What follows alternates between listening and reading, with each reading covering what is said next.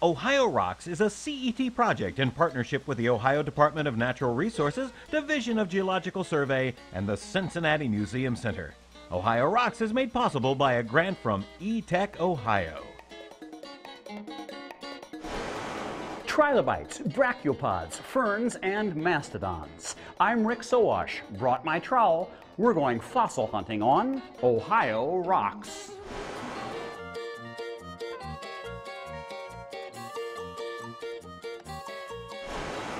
You're in Ohio, right?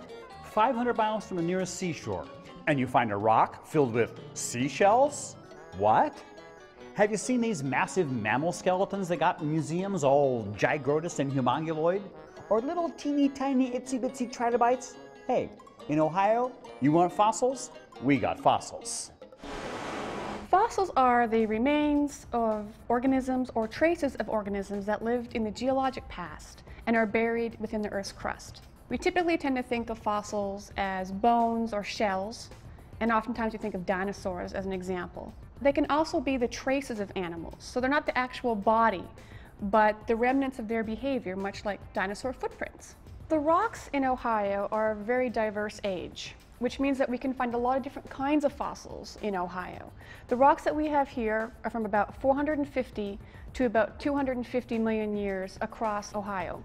And that means we can find, most commonly in the southern part of the state, marine invertebrate fossils, things like brachiopods, trilobites, clams, snails, and so forth. But as we get to the outer parts of the state, particularly up in Cleveland area, Toledo and so forth, we can find early fish and early sharks and early amphibians.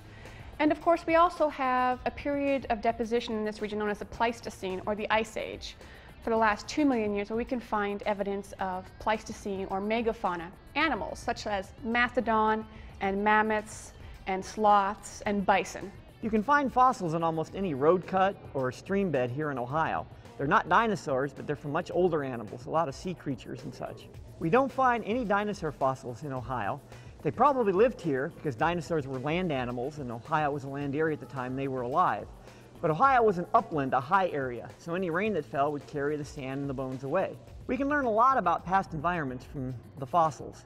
They tell us whether it was an ocean or a land, if it was cold or warm, high altitude or low. For instance, if you go and find in your backyard clams and brachiopods and trilobites like you might find in southwestern Ohio, you would see that this was a marine environment. These are the kinds of animals that live in the ocean today. My favorite type of fossils are trilobites. They are extinct arthropods, somewhat related to horseshoe crabs if you had to pick an animal that was alive today. Of course, they went extinct 250 million years ago. Not everything you find as a fossil you're going to find as a living animal today. That's because some of the animals are extinct, which just means they're all dead. Over 99% of all life that's ever lived on Earth has gone extinct. Extinction is a natural process. It's part of ending the lifespan of a species, which tends to be about 2 million years in duration in the fossil record. So as environments change and organisms fail to adapt to those environments, species will tend to go extinct. Although that sounds like bad news, the best part is that these extinct animals have left their descendants around for us today. And these descendants are the plants and animals that we know that make up our modern ecosystems. I know what you're thinking. Oh, right. Fossils in my neighborhood? And even if there were fossils in my neighborhood, where am I going to find a bulldozer to dig them up? Hello? You don't need a bulldozer to find fossils. In fact, it's way easy to find fossils in Ohio.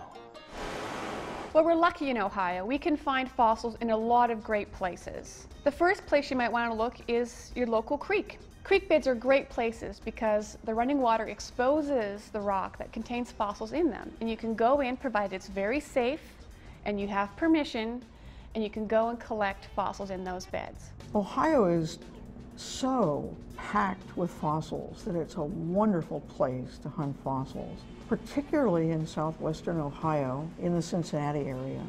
The Ordovician rocks that are exposed in that area have attracted people from all over the world to study the fossils. The fossils roll out of the hillsides and out of the creeks. We do have great parks where we can collect fossils. A couple of examples would be the Trammell Fossil Park, just north of Cincinnati, Caesars Creek Spillway Fossil Park, as well as the Hansen Fossil Site in northern Ohio. Hansen Fossil Park is a community of Devonian-aged fossils. It's just rich in its diversity as well as in the number of fossils that you can find, various types of preservation. Caesars Creek Spillway is a great place to collect fossils. The types of fossils you might expect to find there would be those of marine life, fossils such as clams and snails, cephalopods, as well as trilobites. There's plenty to see and plenty to pick up, provided that you have permission from the state park to go collecting first. Trumbull Fossil Park is also a great place to look for fossils. It's just north of the city of Cincinnati, and once again you can expect to find bryozoans, clams, snails, trilobites, crinoids, all remnants of what used to be a very diverse marine community.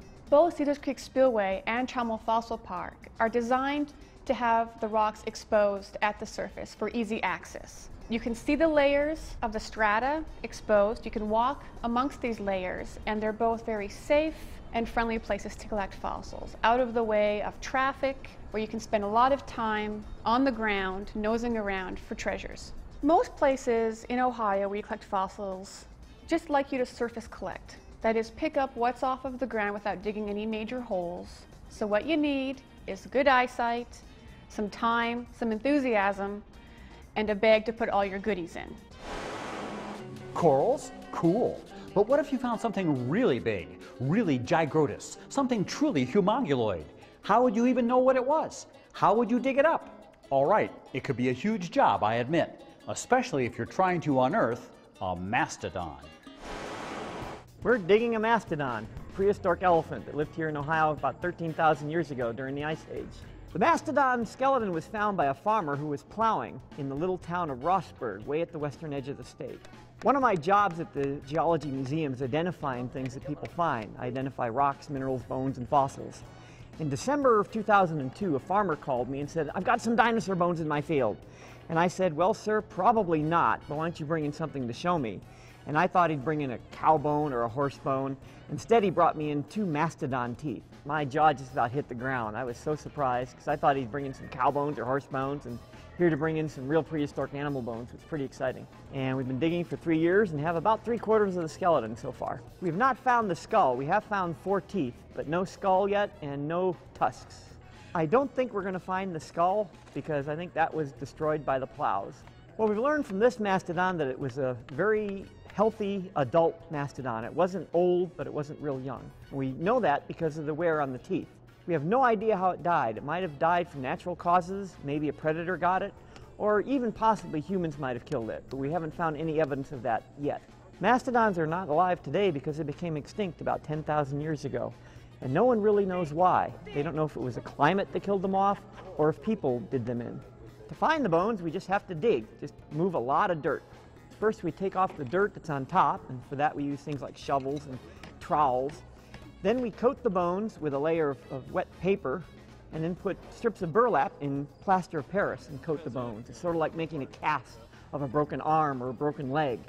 Then once that hardens or dries, we chip out the dirt from underneath and turn it over, and then we're able to take it back to the laboratory. Once we take the bones out of the dig, we transport them back to the museum that I work at Ohio State University, where volunteers are slowly cleaning and gluing the broken bones back together.